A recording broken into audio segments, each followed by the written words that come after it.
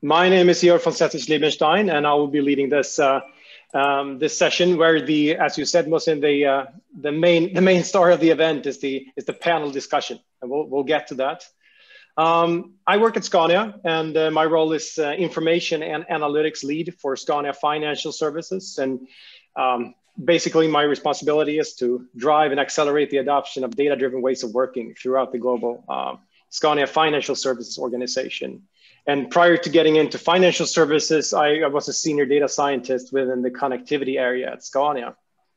And, I guess you all pretty much know about Scania to some degree at least. But, Scania is so much more than just trucks and buses. Scania's purpose is to drive the shift towards a sustainable transport system by developing smart, safe, and energy efficient transport solutions, right? That are better for people and the planet. And the interesting thing is that this puts quite high demands on our in-house capabilities, where analytics is a really important one. And this is one of the main reasons why this topic, right, effective in-house data analytics teams, is so interesting and engaging from my perspective. And getting more into the topic then, creating high-performing teams is a continuous challenge within any domain, really. But what specific challenges exist within analytics? And are there any general principles that successful analytics teams live by, Analytics teams, they come in many shapes and sizes. They are focusing on very different topics: business intelligence, advanced analytics, AI applications, and are organized quite differently within different types of organizations. So what is important then to think of when you're setting up an analytics team from scratch? Or are there any certain old truths about team development that doesn't really apply within the analytics space? And how do you scale analytic capabilities within a global organization? I think these are the types of questions we will discuss during this session. But thankfully, this is not only me, right? We have this wonderful panel with us today that will discuss these topics. And first off, we have Gustav, senior data scientist and Scrum Master from Scania. We have Nicole Shin, former people analytics lead for Nordea. Jaakko Haggren, Head of Marketing Intelligence and Sales Analytics at Konecranes. And finally, but definitely not least, Dr. Igor Rotin, Chief Data Scientist at LabLiebherr Aerospace and Transportation. And before we're getting into the actual discussions then, we'll start off with a few presentations to get our minds going, get some questions up in the air, and then we'll continue down with the actual discussion then. And first out is Nicole, who will talk about people analytics. We'll continue then with Jaakko, who will give his perspectives on building an advanced analytics team from scratch. And Gustav also sharing his perspective on creating an awesome data analytics team. And then finally, before getting into the presentation, Igor will present himself and his experience before getting into the actual panel discussion. So let's kick this off, Nicole. Thank you for the introduction, George. Can you all hear me well? Yes, all good. Okay, that's really good. I'm just trying to share my presentation. Just let me know when you can see it all. Yeah. Okay, fantastic. So, if you can make it big screen, please.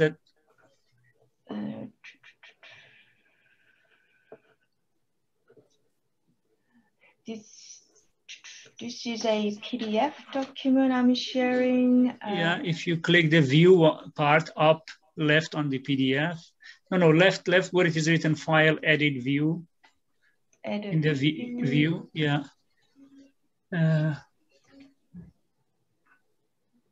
Full screen mode. Yeah, perfect. All right, great. So today we are going to talk about the effective in-house data analytics teams, and I'm coming from a HR perspective. So some of the examples and things I'll put it into the people analytics context here, and feel free to everybody share your side of the story too if you have any interactions with HR and people analytics. So just a little bit about me. I have built my career in Sydney, Australia. I've worked in various financial services and telcos in the marketing analytics space, particularly in the marketing campaigns. And over the last 5-6 years or so, I have transitioned into people analytics in Nordea in Denmark. So that's where I'm combining some of the analytics skills that I have built over the years. And yeah, just a little bit about people analytics for those who may not have been exposed to it. We obviously do a lot of people-related reporting, and headcount is one of the reportings that's quite important for us. But this is only one of the many things that the team is responsible for. And also in terms of tools as well, there's many different sizes and makeup of people analytics in different organizations, and everybody is using Excel as one of the favorite tools or preferred tools, and we do use a lot of Excel, but there's also many other tools that we use in people analytics too. And in the last several years, as I have also been attending other conferences and reading all the other thought leaders' progression in how their area of work goes, in terms of AI, data, HR tech is also quite exploding.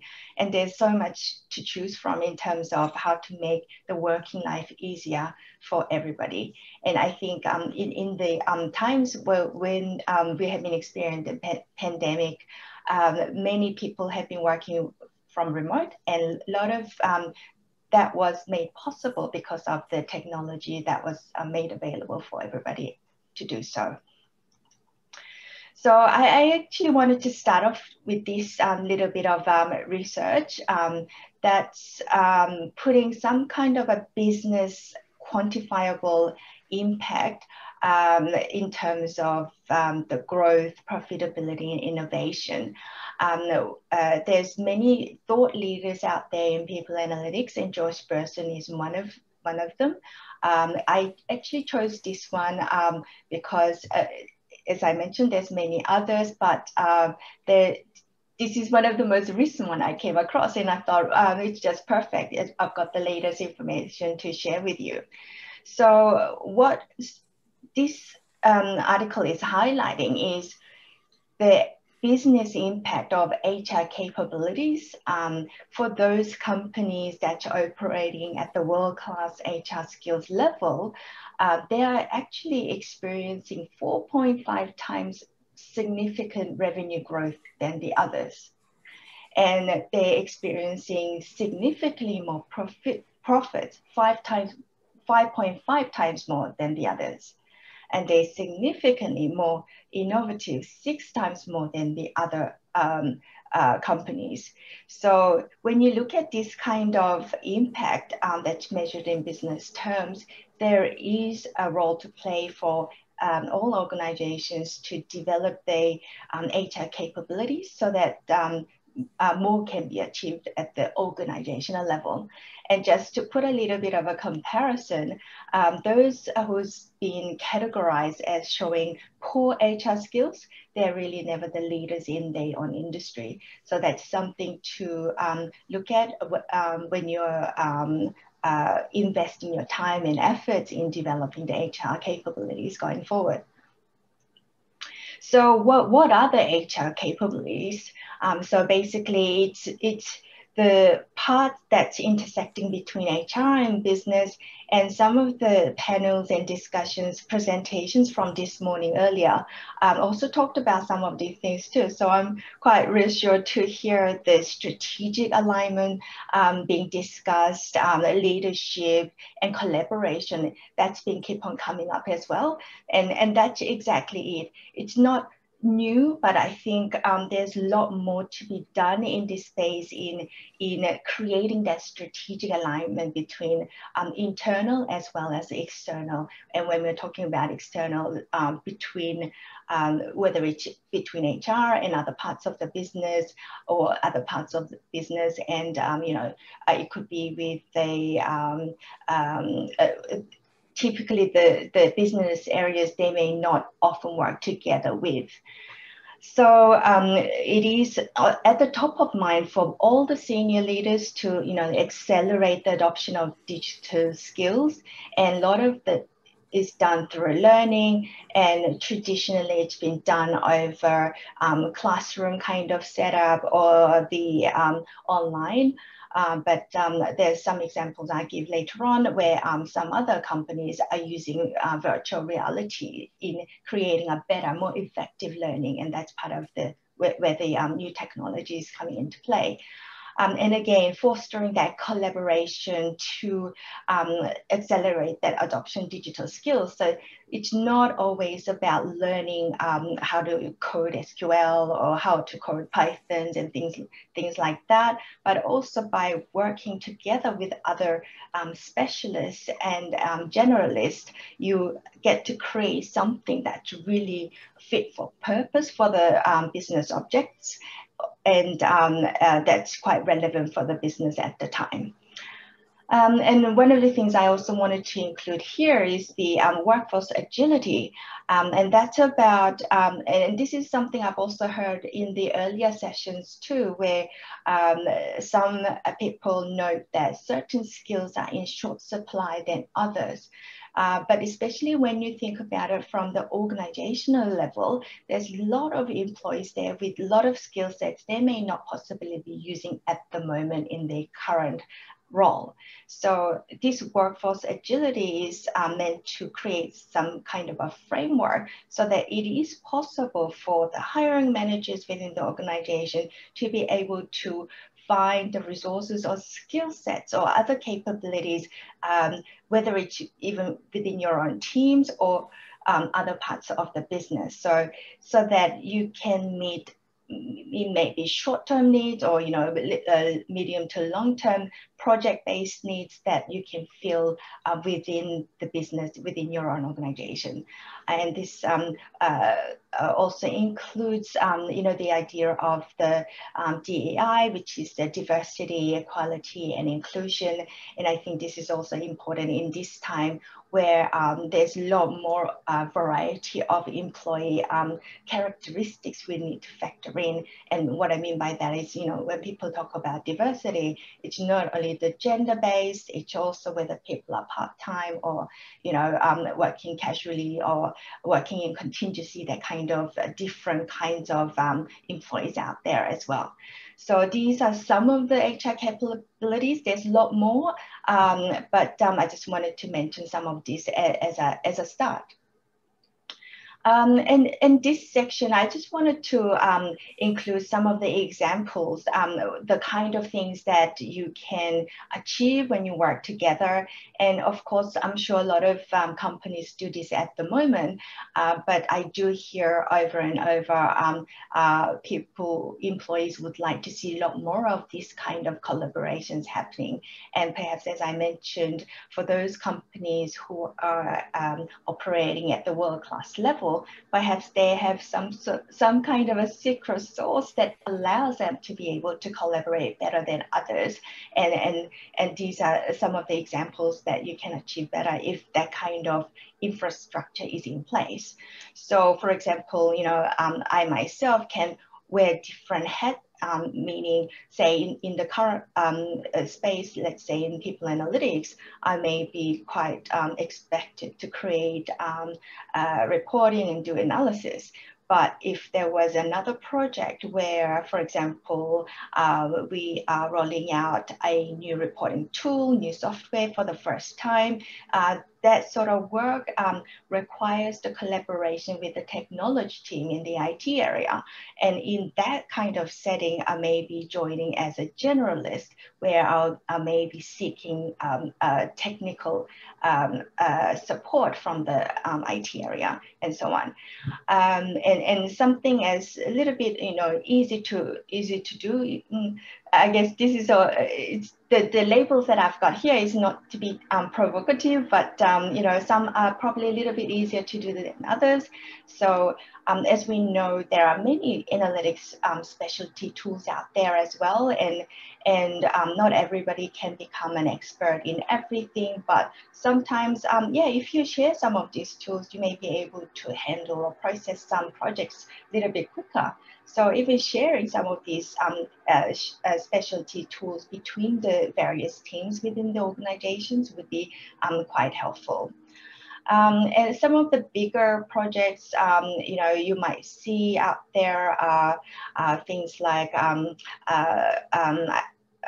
virtual reality being used in the training space. So where if your organization has many number of employees that you need to train, and you know, the perspective of the training changes over time, it's a lot more quicker for some organizations who have implemented VR in their training to more quickly upskill their staff. So for instance, this one organization that were using virtual reality as part of in creating the training was they were able to simulate the difficult customers who the staff might need more practice time or some kind of a yeah, like practice times to be able to better handle if they were in a real situation. So that kind of projects need a lot of collaboration between different types of specialists and generalists in the organization. So yeah, so these are some of the examples I've got here. I'm happy to hear more from others or even in the comments as well. But just moving on. So yeah, I just wanted to leave some simple action items for everybody to think about when we are talking about collaboration and all of these different things. It's to have that open-mindedness to think from the organization level. And a lot of us are busy, so maybe, you know, people are working in silos, but if we try to break out of the silos by doing something different, everybody can realize something more than what they are able to do by working in their own silos. So most of the time also, when you're working in silos, you don't actually see what some other parts of the business or some other peers and you know, work colleagues might have achieved. And when you have that better view, then you may not spend, you know, the same time doing the same thing, but you can sort of build on it and you're able to progress to the next step more quickly. So yeah, just to keep that in mind, sometimes you start something now for a result that you may not realize, you know, a few years down the track or even if after you have left. But the idea is some of these changes need time, and so it's yeah, it's having that mindset to build for the future. So that's where I will finish up my presentation for today. So something to think about, and other panelists here will talk more specific in terms of how to have a more effective in-house analytics teams. Perfect. Thank you, Nicole. Let's put questions in the chat if you have any. We can bring those into the discussion. I think that's the best way to go forward. And let's get Jaakko here to share his presentation.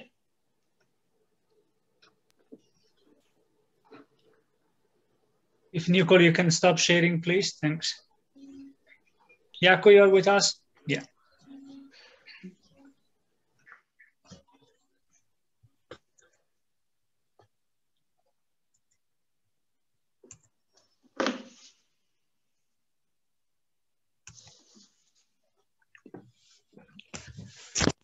Can you all share, see the screen? Perfect, yes. Great. Thank you. So my topic today is about how to build up a in-house data science team from scratch. So as a background, for my experience, I've been working with Konecranes roughly 13 years in different development roles, and last 5 years in the realm of data, if I would say. And 2019, we got this great opportunity with a couple of my colleagues that we were given the task of establishing a data science lab in Lyon, France. And I'm going to share my experiences from a year of working with that project and what I think that are the key enablers for our successful establishing that central resource. The basic idea was that we build a group level center of excellence for data science that supports all of our business areas in solving business related problems with advanced analytics methods such as machine learning and forecasting, etc. So that's kind of the background. First, of course, the key point for us was that there was a strategic alignment and top management support to do this. So we had created a digital strategy, and as part of that, it was aligned that data science will be kind of a key, one of the key areas where we want to focus when building our digital capabilities. And the main thought was that the data science is actually embedded in business strategies, models, and operations. So, and what were the kind of opportunities that we saw at that point in a general level was that kind of to exploit the core business and operations, we look at more efficient internal operations, better customer journey and sales, and then winning at the product and service offering. So those were the main strategic themes, and of course exploring new digital growth from supporting new business model offering as well. And of course, in a strategy we had to build the enablers, which were of course the architecture, data, tools, and other such aspects that come along with it, that we are able to actually operate this kind of a team in the organization. Some parts were more mature than others, and that was very good for us in a sense. Then second point that I would like to address, in the very beginning when we started to establish this team and we got new recruits into the in a quite fast pace, we grew from 0 to roughly 10, 11 persons in only a couple of months. Maybe half a year it took to get all the recruitment in place. So it was very important in the beginning to create kind of a clear goals with sense of purpose that we could communicate to the team. Since of course everybody you know who have been working in a realm of data science, that it's in practice it's a mess in a sense. You have to tackle different kind of problems and relate whatever coming in related to data quality, data engineering, model performance improvements, etc., and communicating all those at the same time. So keeping everybody kind of on board, it's very important to have these high-level targets that we set for the team, that in this micromanagement world that you need to handle every day, you kind of have this guiding light. So we kind of just stated these things, that our kind of main purpose is to kind of develop and enable data-driven decision-making in Konecranes. It was actually just implementing these machine learning models as part of business processes. That's one thing, of course. And then other thing, to communicate broadly because we need to, of course, always communicate our need for our existence, is that we really need to focus on generating monetary business impact. So that actually helps us to focus on the things that matter, because there is such a big load of different kind of requests regarding that could this be done and could that be done. So that actually gives a good guidance. And then of course we wanted to address to everybody who joined the team that we also need to be the evangelizers of the data science. In a sense, everybody needs to be kind of communicating how these things are working and trying to educate everybody. And of course, we also created this kind of a training for increasing the data maturity of the understanding of the business stakeholders as well. Third, what I would like to address is that you really need to be proactive in identifying use cases, and that's what I mean is that there's still a huge gap between the business stakeholders and the data science professionals to kind of finding a sweet spot of a problem that is worth of solving from the business perspective and actually feasible to solve from the technical perspective. So that's a sweet spot you need to focus on. You need to be coming up with the ideas, not waiting that business would have a time or understanding what actually is feasible to solve. So, and then of course, focus on projects that drive business and have measurable benefits is highly important. So one thing was for us what was very good to map all the kind of possibilities into a one picture from focusing on the customer. So going from predicting the customer churns or analyzing thousands of rows of feedback with text mining, then looking at the funnel analysis and lead prioritization that would help our salespersons to kind of contact right customers and take the right leads, recommend right type of equipment for the end users, and then of course looking at the price optimizations, etc. Could we support R&D with some findings, inventory optimization, etc., and of course supporting the production and the procurement, finding the right.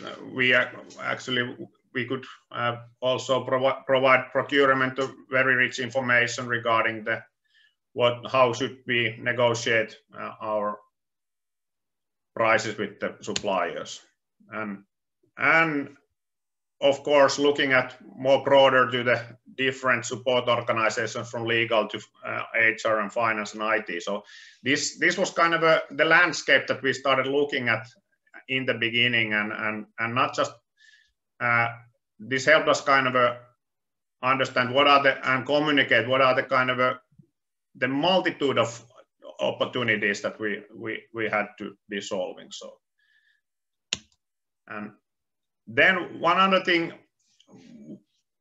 is that what was very crucial is to establish kind of our own process early on to guide the work, of course, and also to communicate with the stakeholders, because when we start a project, there are certain steps in the process that will take more time and some less, and it's an iterative manner. So we actually took the agile data mining process as our backbone and kind of just phased it into these 4 phases. That the problem definition phase, where we actually did very lot of working with the business. Kind of we need to have the business involved in this early phase, because that kind of is one of the crucial steps, because all the time we use here actually saves us from failing much more spent time on the later stages. So there has been already today discussions on using 6 months of creating model that was not actually capable of solving the business problem in the end. So that's kind of what we wanted to highlight. That, and also this kind of creates because you really need to be able to create successful projects, you need to have the buy-in from the business stakeholder. He needs to be kind of the change agent in his own organization, because whenever we are able to create actually a model and pilot it, the operational change needs to be led by the business owner of the idea. So that is also one thing to focus on very early on, and other steps are maybe more familiar to you, so I'm not spending any more on those. So of course, piloting and operational development are important parts of the process, and this is coming to my fifth point, that when you start pushing solutions towards production. So what I mean, that try to find projects also that are kind of easy to create, good enough models that you actually start pushing towards the end users, because then that's kind of the acid test of your technical environment, because in that process, in the end, you need to. I would guess that there are not many traditional companies whose technological environment would be kind of fully ready to be running operationalized machine learning models in production. So that's very important, kind of not to stay on the POC level too long, but try to actually build feasible solutions, even though the business case for some test cases are not that relevant, but that would actually prepare yourself mentally on the struggles, what it actually means, because that's a huge step from the actually just creating a model from some data to actually run it in production, and that's still something that we are learning. So try to go towards this step early on. Then in the end, I just would like to highlight some of the things that kind of we've actually achieved during the now roughly 1.5 years of being in the company. So there are several actually things that we have already been able to create, just starting from the reactive sales approaches to the proactive sales lead generation, that we actually guide the sales persons to focus on the right cases, or from cost plus pricing to a dynamic and value-based pricing models, etc. So this is kind of a landscape where we have had success stories as well. And this is a good step to end the presentation here, and I'm happy to answer all the questions that you have. So.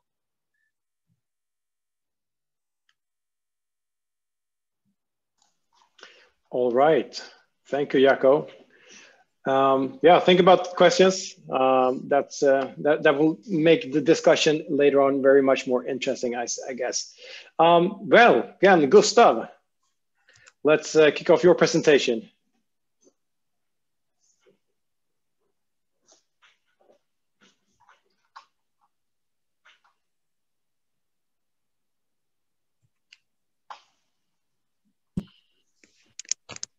Or some minor issue here with sharing.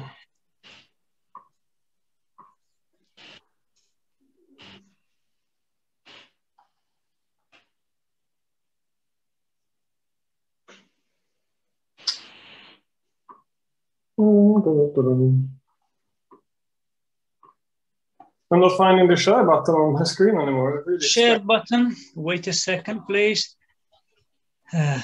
Gustav, I should see you have 2 accounts. So if both of them are having co-host, yes. So it is. It should be totally down. It was minimized for some reason. Yeah. Here we go.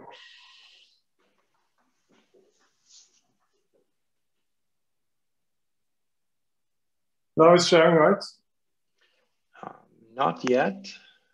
Not yet. So. Oh.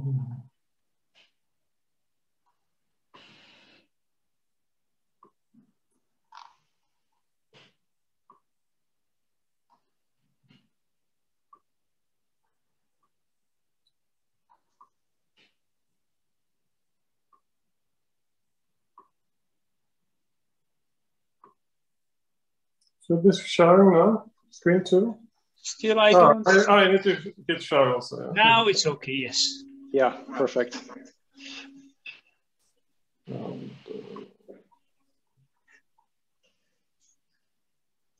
Now we see the presentation also. Yeah, sorry about that. no problem. Hi everyone, I'm happy to take part of AI Data Analytics and Insight Summit. And I find this topic really close to my heart, the art of creating an awesome analytics team. I will talk around two concepts that may help you build an awesome analytics team. I will talk about why every software team needs a factory and why it's equally important to know where you are compared to knowing where you want to go. But first, I want to introduce myself and my awesome analytics team. My name is Gustav. I'm a Scrum Master in an analytics team at Scania. I'm a data scientist, developer, and also a DevOps enthusiast. One of my passions, apart from my work, is flying. You will actually get to see this airplane from the inside later in this presentation when I make a connection between my experience as a pilot and my work as a data scientist and developer. If you wonder what I'm doing on this picture, it's one of those situations when the reality and the plan did not match, and we had to solve the unanticipated problem of an airplane all covered in snow. And here it is, my awesome analytics team. And for us, it all starts with this black box that you see on the left. This box is installed in our trucks, and it collects and transmits GPS positions as well as operational variables like speed, odometer, and fuel consumption. Almost all Scania vehicles are connected, and as a result, we gather enormous amounts of connected vehicle data, today reaching more than 60 terabytes of information. This means that we have over 600,000 connected vehicles continuously sending GPS data, and over 1 million vehicles continuously delivering operational variables. And here the challenge begins for us. Our mission as a team is to leverage on this global connected fleet of connected vehicles and transform this data that we receive into information, knowledge, and eventually into insights that help our business and also help our customers and external stakeholders. So what are then some questions that we can answer using this data? For example, what vehicles are suitable for electrification? How can we optimize the transport flow for this customer? Or where should we invest in charging infrastructure? When I think about an awesome analytics team, the word ability comes to mind, and there are actually 3 variations of this word. The first variation is illustrated by the juggling man on the left. And then we have capacity, which is illustrated by the middle image. And for example, by inventing flight on the airplane, we got the capability to fly. The third variation, capacity, is illustrated by the power plant, outputting a certain amount of electricity in a certain time frame. And of course, that is limited by the amount of wind. So then, what is a good example when all these 3 variations of the word ability comes together? And to me, the factory is a perfect example, because in the factory we have the able workers, we have the processes, tools, machinery for producing trucks, and also capacity is relevant. How many trucks can we produce in a given time frame? So can we take this concept of a factory and move that into our analytics team? So is our analytics team a factory? No, actually, I wouldn't say that, but we can enhance our analytics team and we can add capability to the team by adding factory-like processes.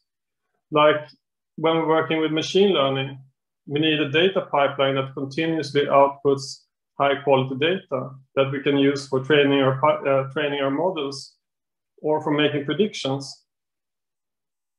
And we also need a training pipeline that can reproducibly train and test and package models. And finally, we need a deployment pipeline that automates all the necessary steps for taking a package model and putting it into production and making the predictions that we're after. And this is, of course, controlled in a way by the developer. So it's an enhancement of the developer and the team, of course. Another example, if I want to update our streaming data pipeline in the data lake, I make a code change for the component that is pushed to Git. There is an automated process for building, testing, and publishing that component. And also an automated process for taking that component and testing it together with the other components in the data pipeline. And if these tests are successful, we get a release. And if I want to run this new version of the pipeline in production, I make yet another change to the pipeline specification, which is also code. So by having these automated processes, I add capability. So if we can make our team capable by using automation and adding factory-like processes, what about capacity? Capacity is the resulting effect from the abilities within the team, the capability of the team, and the processes and ways of working established by the team. Ability we get from the members of the team, and capability we get from the factory processes and tools available to the team. Processes and ways of working is a sum of the software values and principles guiding the team towards achievements. I will continue by introducing you to a model that gives a motivation for some good practices that your team may adopt. As I said, flying is one of my passions and a big hobby of mine. And I will introduce you to a concept from pilot psychology that can guide us in defining good processes and ways of working for our analytics team. As a pilot, I have the ability to fly, and the airplane is the machinery that gives me the actual capability to fly. The process of actually getting to where I want to go is a process very much connected with here and now. And in pilot psychology, this has a name, situational awareness. The picture shows the instrument panel of an airplane I recently flew to the Salon Mountains. And as you can see, there are a lot of instruments. These instruments give me the current altitude, the altitude, the speed, the status of the engine, the next waypoint, the flight plan. And some of the instruments are so important that there are actually extra instruments in case the primary instruments would fail. So why then is situational awareness so important? As I said, I'm on my way to a mountain airport, and let's assume I get the clearance to land at the airport. Now I need to get to the airport safely, and in order to make the right decisions, I need to be aware of my current position. In this case, I would actually need to start to climbing in order to land successfully and safely at the airport. I guess we can agree that right now is when things get done, not in the past, nor in the future. What happens in the now is a result of the actions that we take. A motivation, intention, or goal drive actions. And this creates an iterative process where we take new actions based on the result of the previous actions. And there is a decision process involved here. And one way to describe it is that you choose an action based on the anticipated result of that action. And your ability to predict the result from an action is heavily constrained by your correct understanding of your current situation. And this is why situational awareness is so important for reaching our goals.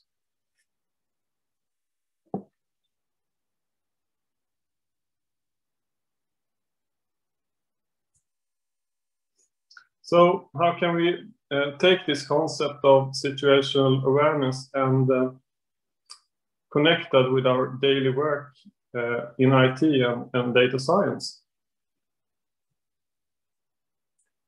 So in order to build the right things, we need to know the needs. We need to talk to our customers and work end to end. We need to know the quality of what we build and have unit tests and integration tests. We need to know what we're working on, and we need a Kanban that is updated and reflecting what we're doing. And we need to continuously deliver to production and stay connected with reality, because only what we run in production we actually know is working. Also, we need to act on deviations, and when something doesn't look right, we need to figure it out. We also need to know what we deploy and have version control over source code and also our binaries. And we need to know the infrastructure that we're deploying on and maybe use infrastructure as code. Some ways of working that aids our situational awareness are working in short iterations, maybe 1 week sprints, to break things down just in time and build only what we need right now. And pair program or mob program so that we have many eyes on the code that we write. So when you want to improve your analytics team, there are 2 things to consider. Can you improve your factory, and can you improve the ways of working in the factory? And also ask yourself, what is most unclear, your goal or your current situation? And that's it. And I hope this inspires to some thoughts around creating an awesome analytics team. All right, thank you, Gustav. Very, very nice, very inspiring. Okay, let's do like this then. Igor, will you just present yourself first shortly, and then we head into the discussion? Yeah, exactly. Thank you, Joe. It's great to be here. Thank you for your invitation. I would like to say a couple of words about myself, and then, as you said, we go in directly and we will dive in our discussion. Actually, I have been involved in data science and AI some contributed time. 20 years ago, I wrote my PhD work in artificial intelligence. And it's interesting to see nowadays what kind of trends and velocity AI got today. In my role now as a chief data scientist in LabLiebherr Aerospace, I am responsible for building effective and agile data science team to create communication with our stakeholder, leading data science team, and of course make possible for business to data-driven decision, drive value from big and small data. Actually, exactly today, it's become a very important topic, small data, and support digital transformation. And just 4 words for our discussion, I would say, if I'm looking now really back and on the last 20 years development of AI, I can see that a lot of tasks or a lot of part of development are changed. AI getting new trends, of course, new tools, new velocity, diversity, but some part of development stay like invariant. Some part are not changed or slightly changed. And I would say that one of them, in compared with mathematics and logic, is also human, also people and data scientists, I would say. And exactly as this topic stay important today as before, And I hope we will have now a good discussion about that, how to build data science team, how to motivate people, because everybody knows that behind very nice results, very motivated results, which we saw today, is of course a lot of work, a lot of try, a lot of science. Okay, I'd like to hand over to you, George, to lead this discussion. Okay, perfect. Thank you very much. Yes, okay, good. Thank you, all the panelists, for very interesting presentations. And I would like actually to start in the way of working space. I think that was a kind of a theme that was presented in all of your presentations, really, from some perspective at least. And I think maybe we can start a little bit where Gustav ended, I think, and see if do you others see any friction or any contrast of how you work in related to what Gustav presented here. You, Jaakko, for example, who presented how you built an analytics team. Did you have another flavor in terms of way you're working, or is there any contrast between how you worked and what Gustav presented? I would say that there is not a contrast, but a different type of a maturity, in a sense that we gathered the team rather short pace, in a sense, and started tackling multiple projects at the same time to gain the traction. So it was kind of a quite fast-paced ramp up of the lab. So I think we are currently in a phase that we start, or maybe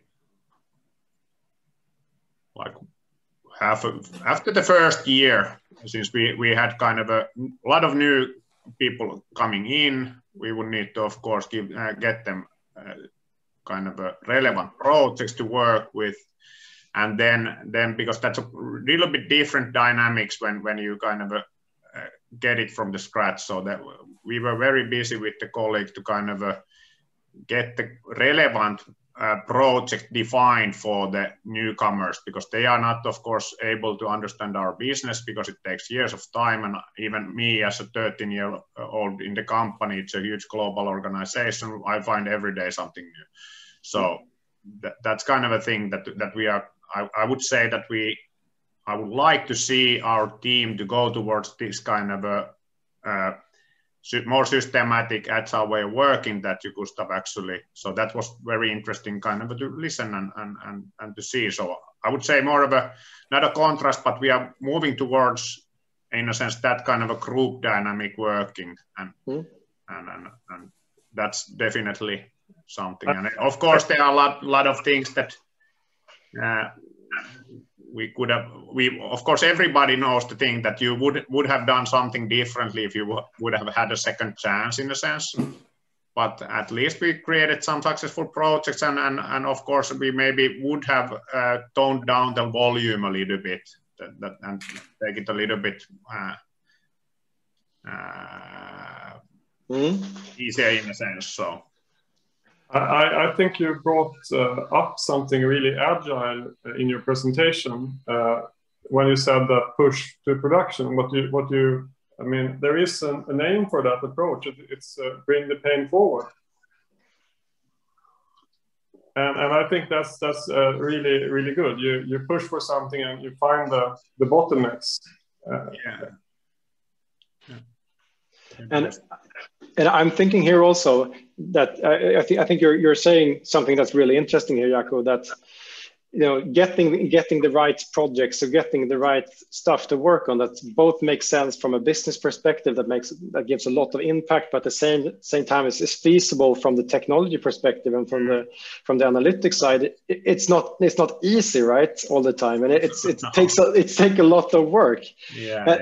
And what would you say, Gustav, then, from your perspective, since you're in a bit different setting, how do you work with like getting the right things to work on the right projects to fit your team and also make impact in the business? Yeah, I mean, we have had as an agenda to make an impact, and I guess we kind of from the grassroots or from bottom-up perspective, but we have all along, I think, and I mean, we have been working in the same team before, and we have talked a lot about learning or teaching or motivating pull from management and from customer stakeholders.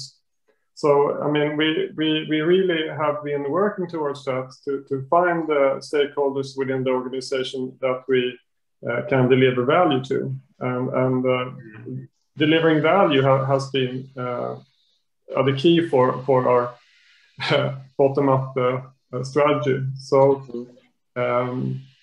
it's interesting that we are coming from different angles here, I think. Yeah, and if we let Igor into the discussion, what do you say from your perspective and having an extensive experience within this space? Yeah, from my perspective, I would say at the beginning, it was very interesting, Gustav, to see your presentation and the presentation of data science from pilot point of view. And that's exactly, it's interesting because you're from Scania, right? And when I'm thinking about the subject that in aerospace industry, of course, development from data science is, it's, I would say, a little bit different than in another area, because if you think about teams, about creation data science models in team, then the value like responsibility, reliability become very important weights, very important features. And sometimes, of course, you need to, I would say, sacrifice some fancy model in order to get something sustainable, which run all the time. And in this right moment, when you show as a pilot, when you fly, exactly the model should works and cannot stay the drive right on the street and stay. And of course, that puts the stuff in the perspective. You need to think how to build a team because AI changes. It means that teams should have a possibility to change and develop, reinforce herself, I would say. It means data engineering, sometimes going more in data analysis and data science and vice versa. And team should be capable to support this development. Yeah, that's interesting. And I think this relates very well to another subject that quite closely goes into the way of working discussion. And it's something also I've heard earlier on the conference being discussed. And I think that's around ownership of like the analytical assets that you develop. Because what I hear is that some teams see that in order for them to be very productive, and then they want to focus the data scientists and the machine learning experts to develop the models, and then have some kind of other setup to transfer that ownership and the operation of that to another team to make sure that we can utilize those professionals in a good way, right? But I know that there's different views on this, and I think that's from a DevOps perspective, this might clash a little bit. I'm not sure. What do you think, Igor? How do you see it from your perspective? From my perspective, of course, operational. Model operational is a big point and big subject in whole data science development lines, I would say, process. Just put model in operation and forget about it. From my perspective, it's not a really right way because, yeah, sometimes ago I have heard that data science model, it's like a fish that you try all the time to catch this fish in order to deliver reliable results. Because if you just put model in the industrialization phase and stage and forget about it, that most probably in a couple of months you will be a little bit frustrated by results. That is why I'm thinking that data scientists should care about this model, should get a feedback, even if another team care about industrialization and running daily business. Is there anyone in the panel that thinks very differently? I think you're on mute, Gustav. Yeah, and mute. I totally agree that putting a model into production, that's when you really start to learn things, I guess. Yeah. Or even starting looking at data.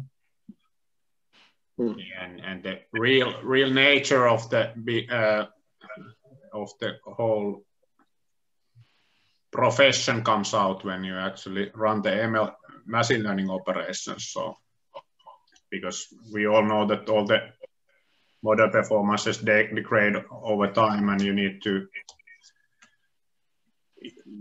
develop and retrain, get inside a new bias. And also monitor all the time that incoming data, is it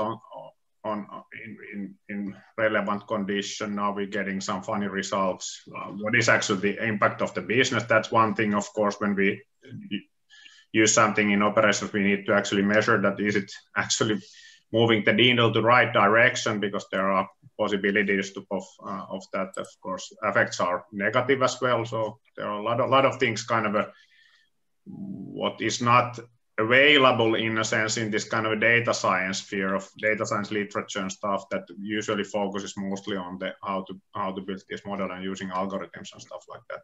But that really is, that's why, of course, also mentioned that pushing things to production, because that's where the money is, in a sense that you don't model that is not in use in the business, it doesn't bring any business value. So any analytics is kind of not valuable as itself. It needs to drive some action in the organization.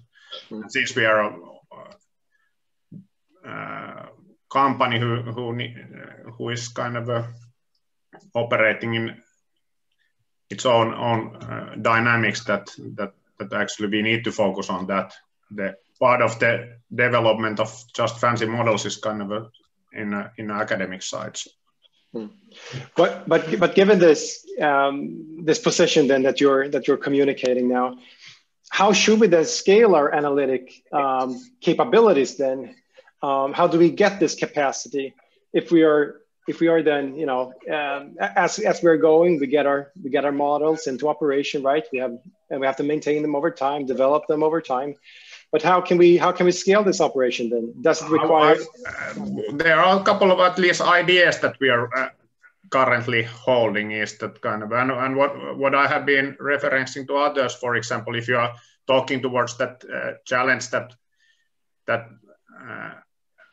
when we maintain the model, it takes time, of course, the resource of data scientists to build a new ones and develop new ones. So, for example, one good approach for this is kind of to get junior people onboarded by kind of okay, you take something that is already kind of developed, you give that to a junior guy to kind of maintain and learn the kind of dynamics, because at the same time he kind of sees what actually means to do it in practice, and also then he learns the technological environment when he kind of learns to update that, and when he gets his first project kind of then he knows actually the environment already. So this is at least one strategy, and of course you can build kind of split the team into data science and machine learning engineering, in a sense that you have the other parties actually maintaining the models and building all that infrastructure.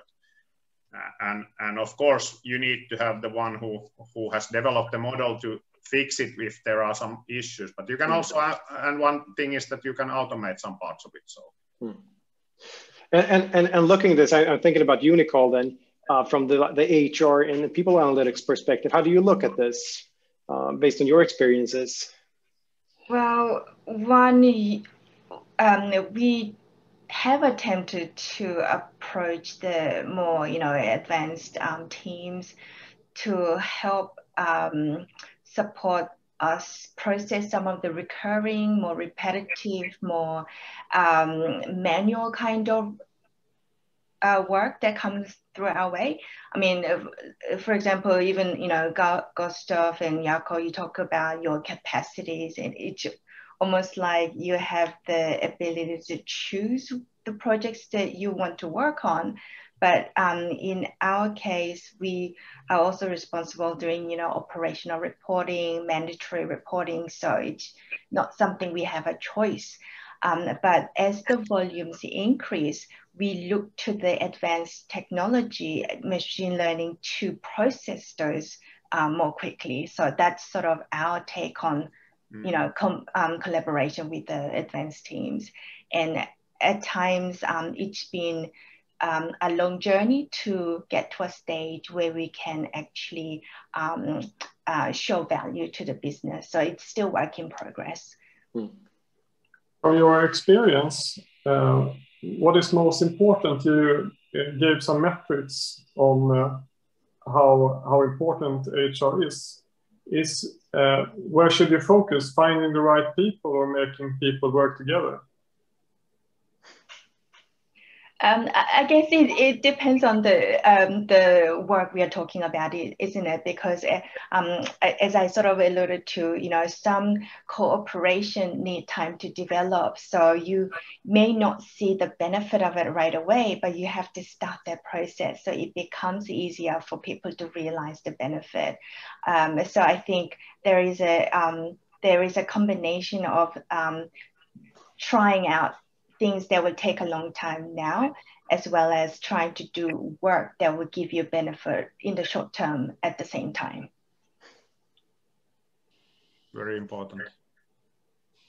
And I think getting into this perspective is also like the leadership of analytics teams. And I guess you are all leaders from different perspectives and within different roles. But what do you think characterizes, or what's the most important aspects of leadership in terms of leading analytical teams and getting them successful and efficient?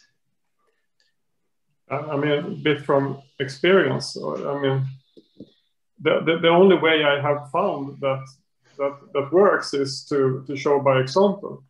Mm. Examples are important. Right.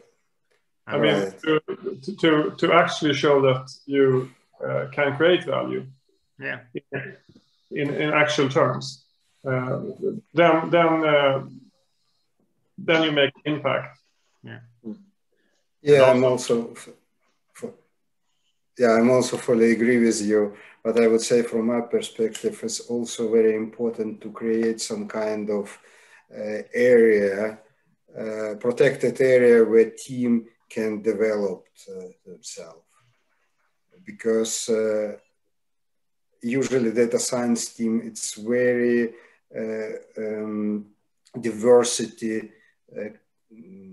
diversity team, which usually has a absolutely different type of people, from IT engineer till data science speaker, people who communicate results. In between is physical and mathematician, of course.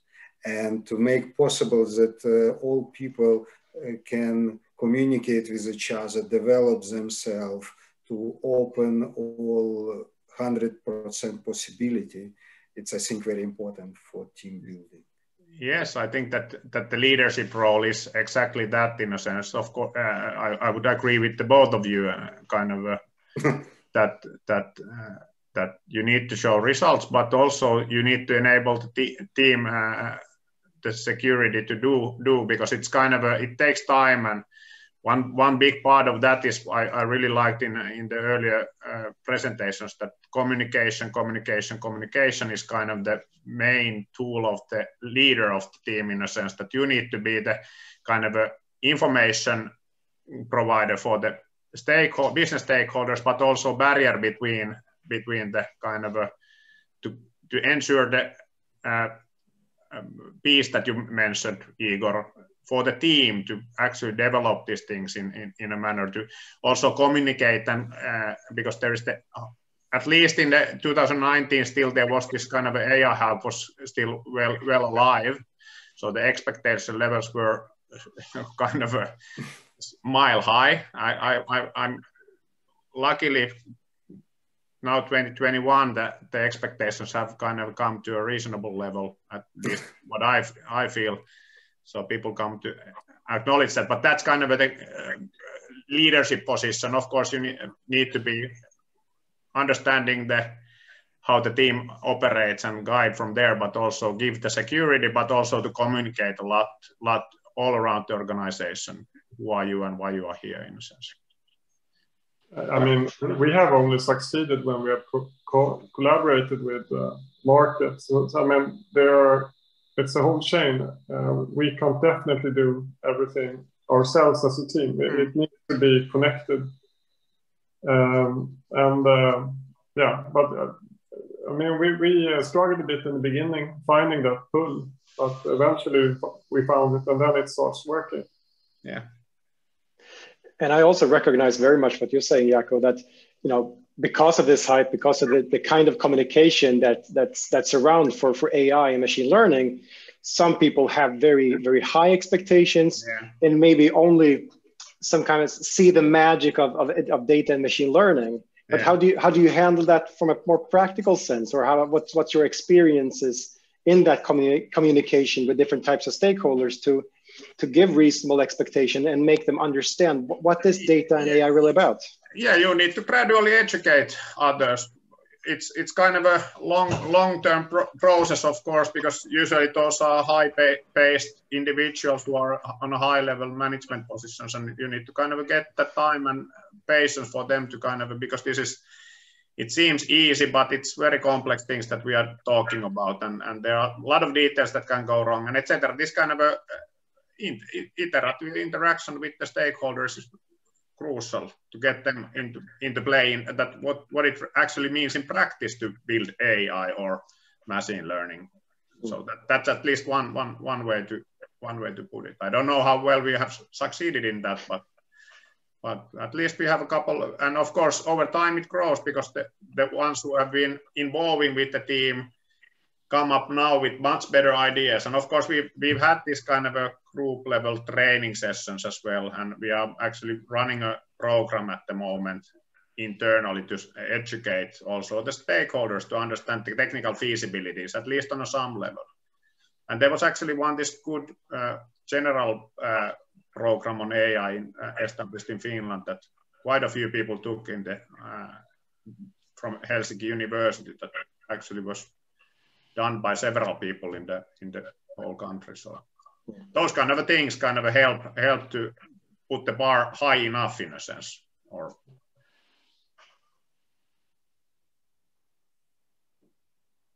what do you think about that, Nicole?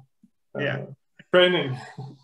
Well, maybe that's something you know, you can speak to your learning teams and see how to create communication video that will translate the complexity behind the kind of work you do and the benefit the organization will have at the end of it, and maybe build in some sort of a realistic timeline, so you're managing those people's expectation and when they can actually see something that's more tangible. Yeah, I think there was one good point in the earlier presentations as well, that you need to bring up the complexity in a certain level, not to confuse the stakeholders, but to understand that this is kind of not what the AI consultants are kind of promising in all around the club, that or some marketing materials that say that, okay, bring your data and we will just give you results. I mean, abstractions are really important and helps us understand things, but it's easy to mix up the abstraction with reality and get stuck in it. So you end up in some boxes on a PowerPoint. Yeah. And also one thing what was very interesting to acknowledge that the questions that came at the beginning were kind of ranging from easy to impossible, and that was it was very kind of or not ranging, but it was kind of a bipolar in a sense that either the first questions were kind of just build a queries to a database, and then when we are achieving something, then the questions start like, hey, for example, what we all know that it's very hard to kind of interpret why the results are like this. If you create a prediction model and then the questions, I don't care about that, but tell me how it affects if we change the prices, for example. How does it affect the probability of the cases? And everybody who has worked with the machine learning knows that that's kind of an unsolved problem of the whole. And how to explain that actually, because when you intrigue them, then the questions come way too hard to answer. Mm-hmm. That's finding the sweet spot to kind of simplify the business problem enough that it's answerable with the current methods, because that's very. I also think that it's important stuff to pay attention on explainable AI and to pay attention on storytelling, that you bring your example, but this example can be, this tangible example can be supported by reality, not really by PDF presentation, but by running example, running results. And I would say it's a little bit tricky, of course, to connect data crunching part and storytelling part for the same process or the same model. Right. We have a question from the crowd here. So it's from Maya Kovister from Ramble to you, Jaakko, about if the course that you're talking about, if it's the elements of AI. Yes. Yeah. And I think that we can spin further a bit on the educational perspective here. Do you have any other tips and tricks if you want to drive the awareness and learnings within your respective organization in terms of AI or data science in general? I really like the Gustav's point that practical examples, what does it mean to us in a sense? What you can build, that's the best communication ever, always, is that do something that solves something in your organization, and that's kind of your first communicate the material, that what actually machine learning means. Yeah. For us, it means this, we can do that. Yeah, exactly, and that's my experience also. That's like the most powerful communication is communicating something that you have done very practically, and you can in your organization. Exactly, and you can communicate the learnings. We did this, we learned this, so the next time we will do it in this way instead. And it becomes a lot of questions from others. Hey, we want that kind of a thing. We have this kind of a problem as well. So, and you also can explain results which you get. It means to go out from black box to, I would say, white box AI. Yeah, and that actually attracts attention much better, because everybody knows what our business's problems are. And if you solve one of them, even if a small one, then everybody comprehend, at least the ones who are with the company for a while. So. Yeah, that makes sense. Also, this communicate.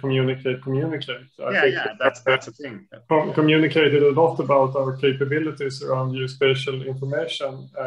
Just something simple as we are detecting stops when vehicles stand still, and calculating the duration, and just making people understand the difference of position on the stop has been a struggle.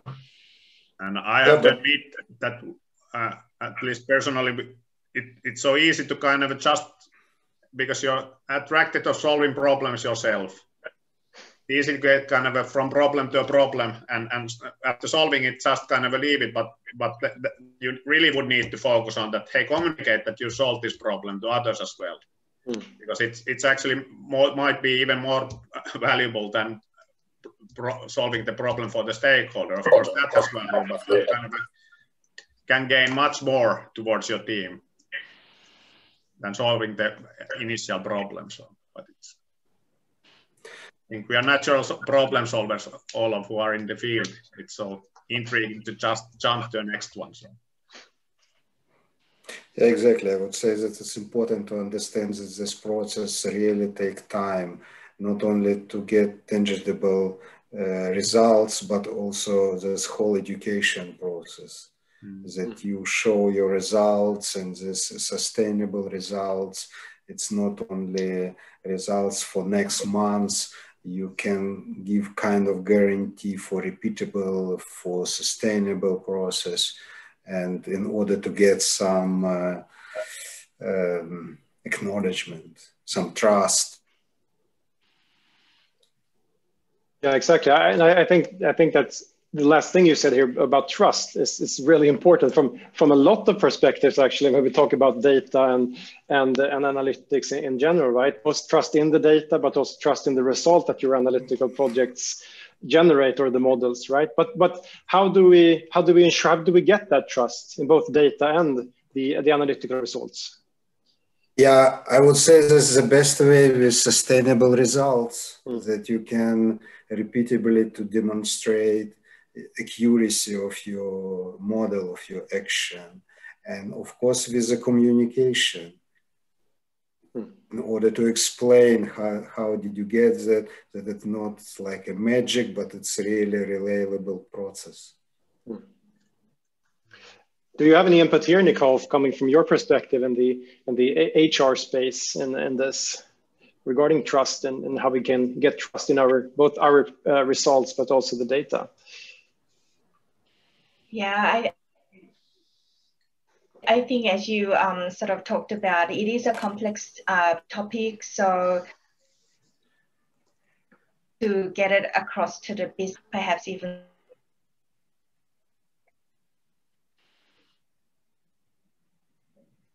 just bite-sized, you do like brown bag lunch sessions kind of things. You might actually get a lot more interest from the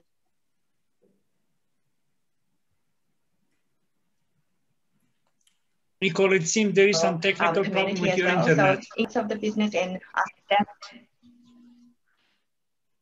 Yeah, it's chopping up a little bit. We can't hear you properly. But time is running very fast. It's a bit shaky. You're breaking up, actually. But is there any one of you who want to put down a final remark now on our discussion and tie this together a little bit? I think this about trust is really important, that you can't expect to have trust. In the beginning, you have to prove yourself, you have to prove your data. That's really how it is, I think.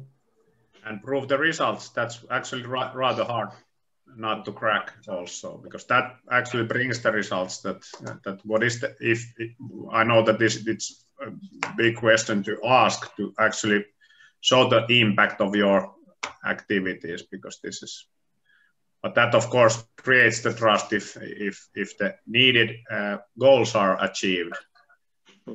Then people are not too, and of course you need to be applying to all the standards, but technically, but usually business stakeholders seem to lose interest of the why we did it if we can kind of bring the needle up. So right. Yes. Okay. Black box is not the problem if it brings money. So if it's done properly and with all the kind of legally stated things are. So, yeah. Oh, yeah, perfect. Thank you, Jaakko.